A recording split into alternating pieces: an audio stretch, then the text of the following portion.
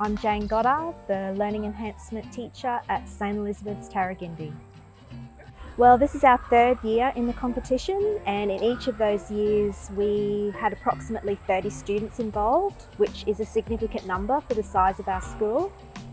The program challenge is run over a 4-week time frame, so students complete the problems in maths enrichment time as well as in their own time.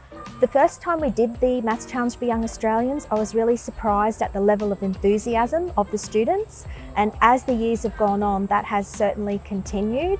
The students absolutely love the program and they're learning so many important skills.